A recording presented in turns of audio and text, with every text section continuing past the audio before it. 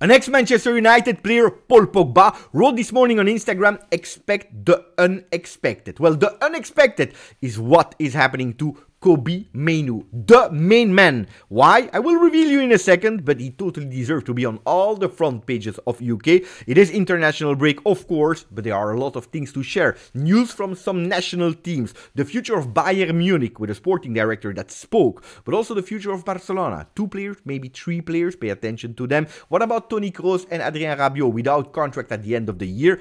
If they don't extend, will they extend? Will they try to find glory in another European club? We have so many different topics to speak about, and we will do it after you, of course, putting a maximum of like. Don't forget to subscribe to the channel. I know I'm asking a lot, but the next stop is 2000 crazy football fans here on the channel, and it all depends on you. A few clicks and we go now with Sunsport. Correct title, fantastic title. Main man, Kobbie, 18 years old, he gets a shock call-up. How did he react? I can't believe it. He couldn't believe in the unexpected because he had been called up for the under-21, and from one day to another, boom, he's finishing with a team of Southgate. How did it go actually? He's explaining it yesterday, saying, I got a text from Steve Holland, that is the number 2 of Southgate, telling me to come at the reception to meet him. Crazy. What does he want? Why? Why me? And he just told me I've been called up, just like that, and I'm going to be training with the squad of next week. Crazy. Totally crazy story. I don't think it's really sunk in yet, but I am extremely excited. He can't believe it. Totally crazy. Of course, Mainoo, especially after his goal against Liverpool, the world is speaking about it. And the news about Kobbie Mainoo is also finishing in Italy, where they are reporting the words of Endo, Liverpool player that spoke about Mainoo, saying, when I watched him, when I was observing him, when I was playing against him, he was dancing with the ball. And he was reminding me Zizou. Mainoo à la Zizou. Mainoo à la Zinedine Zidane. We are probably exaggerating. We are probably going a bit too fast. But it's not only Zidane that he has been compared to. Clarence Seedorf, another fantastic, beautiful legend of the football game. And at Manchester United, well, they are thinking about Paul Pogba. Not that much because of his way of playing, but of course because it's an incredible talent that is coming out of the youth academy, and they don't want to do the same mistake as they did in the past, letting him go for free like it happened in 12-13. Do you remember? To Juventus for €0. They want to invest on him. They want to believe in him. They want to create their own talent at home. Something that Ratcliffe yesterday also announced. Stop looking for Mbappe. Stop looking for Bellingham. It would be totally crazy. We want to create our own players at home. We'll come back on his words in a second. And it's true that joining a team of your national team when you're 18, it's already a dream. But then when you're joining this team, that team, it's totally crazy. Some people, English fans, are repeating again, it's coming home. Can you blame them? Can you blame them when you're looking at that potential line of Pickford in the goal, Walker, Stones, Maguire, Shaw, then in the middle, Mainoo, Rice, Bellingham behind Harry Kane, with on the left Foden, with on the right Saka, and they even have a really beautiful bench. I can't blame them. I can't blame them. What a strong national team. Then there is a difference between having an extremely strong and extremely young national team and winning trophies, but they will try to do everything that they can. I already told you about the words of Ratcliffe that yesterday spoke. He said no to Mbappe, no to Bellingham. We will grow our own players. A beautiful strategy. Is it because he can't spend? I don't believe so. They have money. Because the strategy changed, and he knows that it's really important, because now the prices of players, they are increasing month after month after month. Not only about top players, but also babies. What are we speaking about? 16 years old player, El Pibe de Oro. This is the nickname of Maradona, but also the new nickname of Mastantuono. Who is Mastantuono? Argentinian player, 16 years old, 10 games, 1 goal with River Plate. Yesterday he has seen his contract extended until 2026, but the most important thing, there is a release clause. 45 million euro that can even increase in the last 10 days of transfer market to 50 million euro. They know it in Argentina, in Brazil, after the big clubs looking for their extremely young talents. 16 years old, Endrick. Now, Mastantuono and so many different players, they know that they can sell and they don't want to undersell. And that's why they are putting closest, bigger, and he could become one of the biggest, youngest, most expensive players from River Plate. Totally crazy. Where will he go? There are some interest from all the big teams. Mastantuono, El Pibe de Oro. Wait and see. There is a future also for Manchester United because they are maybe looking for another coach, or at least this is what Mirror Sport and not only are speaking about. United, go for Gareth Southgate. You are the one. After Ten Hag at the end of the season with Ratcliffe, he wants to take the club more and more as his own, making big decisions, not for Mbappe, no for Bellingham, but own talents and maybe a new coach where he can say, I trust you, go for it. You know England, you know the players, we trust you, go for it. Will it be a good decision or not? No idea. Of course, Southgate is someone that you can trust, can have a possible beautiful future at Manchester United, but I'm still not sure. Because he's speaking a lot and really well about, for example, the time and the trust that Arsenal gave to Arteta.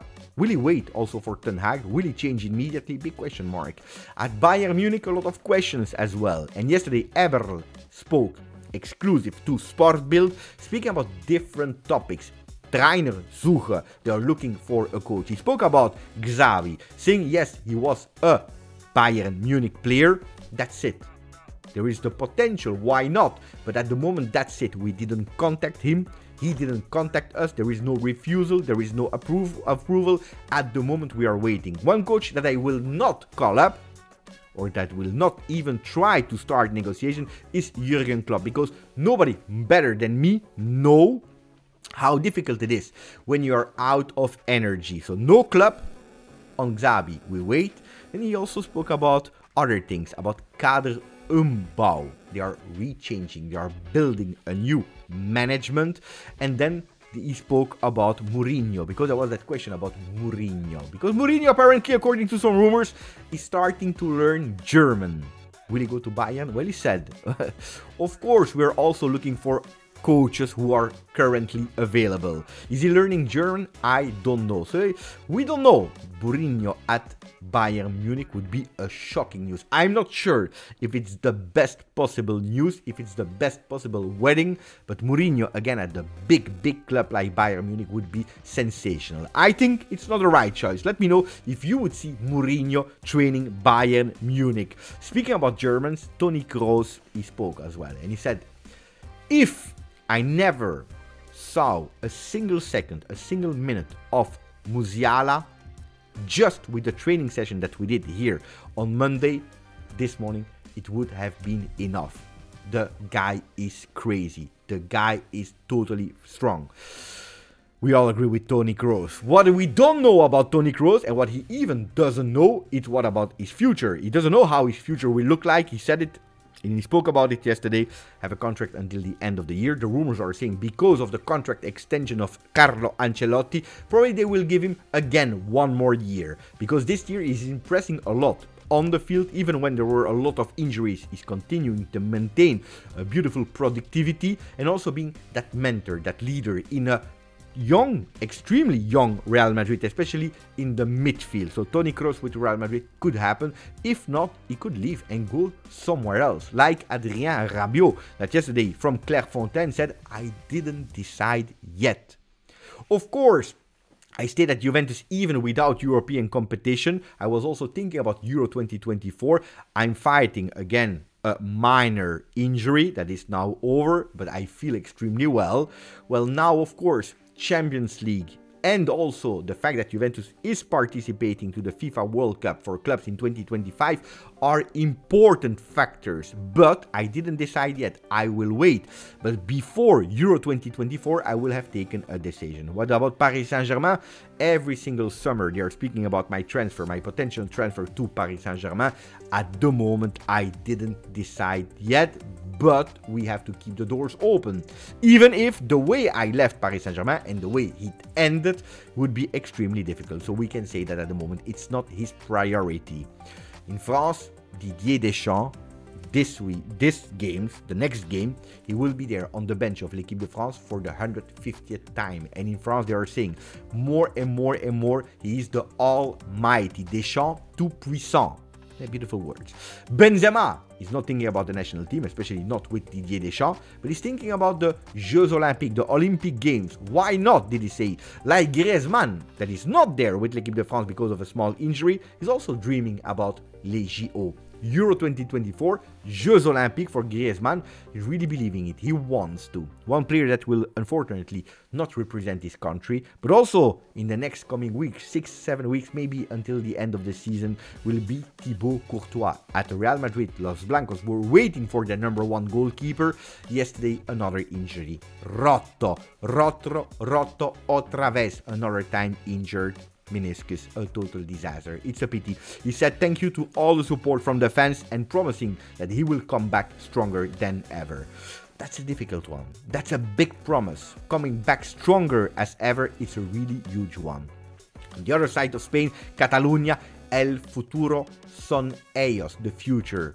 These guys that have been called up with the first team of national Spain, el futuro son ellos about Yamal and Cubarsí.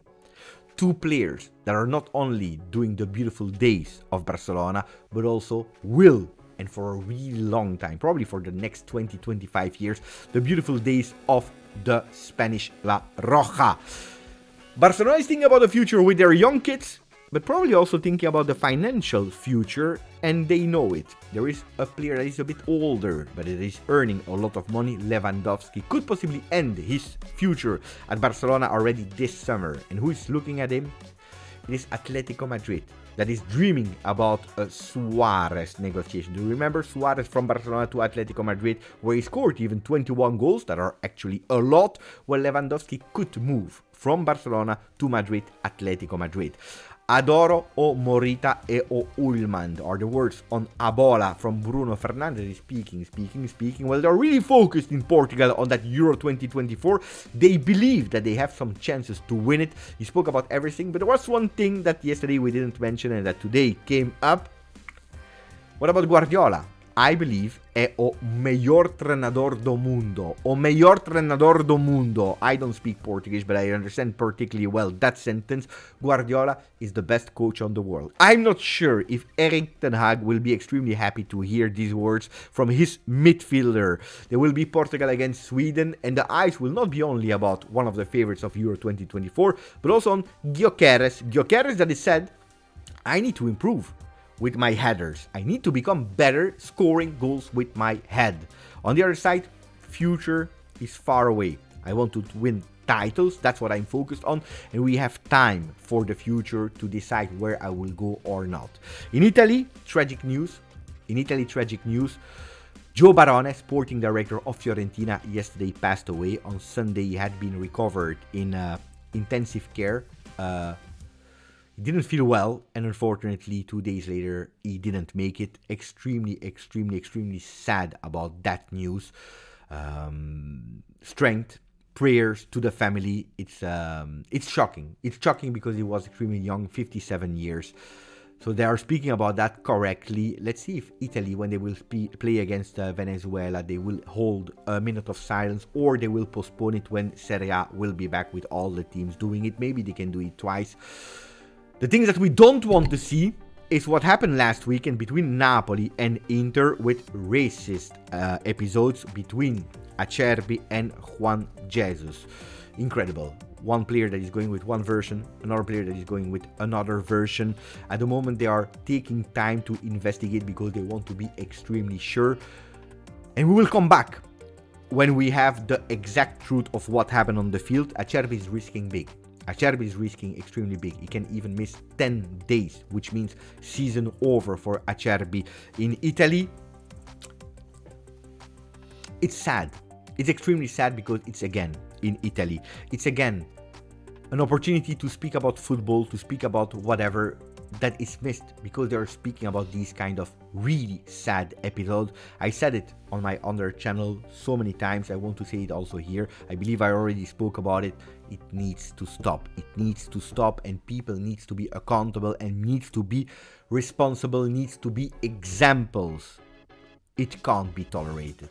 In Italy, they are slightly speaking about the national team on page 24. Easy, chill. Let's speak about other things. We have other controversy to speak about. But hey, it's true. National team is also playing. They're speaking about the new ones that are waiting for a debut, like Carnesecchi, goalkeeper, even if his chance to start are really small, knowing that Donnarumma is number 1, Vicario is number 2. But they are Bellanova that are pushing, Cambiaso that are pushing. There is that new guy from Verona on loan from Napoli for Oruncio that is pushing. There is Lorenzo Lucca that is pushing. A lot of players, they want to prove that they also deserve to play, and they will have maybe the opportunity against Venezuela already tomorrow. That was it for me. I hope you enjoyed everything we talk about. We talk about a lot. It's a long video, so maximum of like. Don't forget to subscribe. Grazie, thank you, and we see each other tomorrow.